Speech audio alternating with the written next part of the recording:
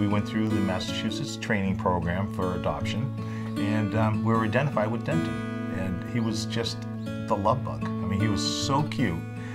Tasmanian devil, we call him. He was always on the go.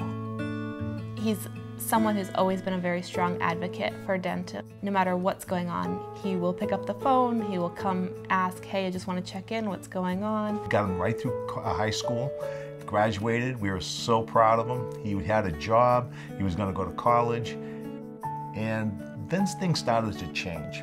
He got inside his head a lot, and he started to just act out.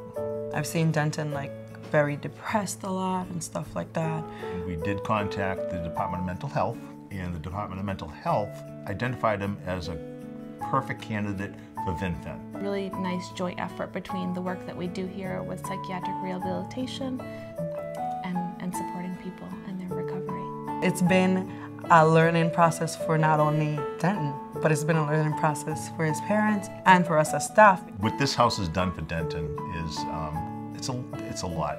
Even the people who have left here you can see the compassion that they have.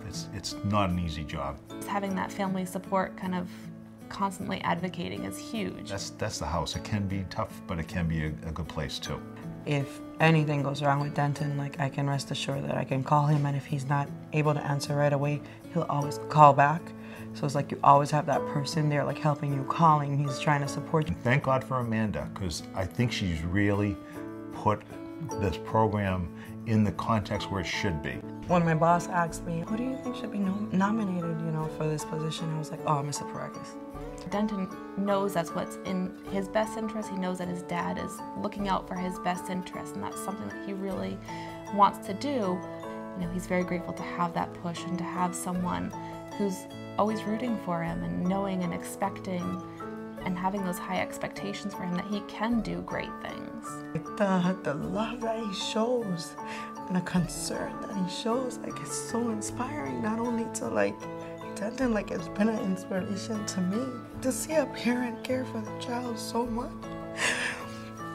it's it's beyond expressions, from words, I can't really explain it through words. The staff is going to be there 100% working it, and they do a fantastic job.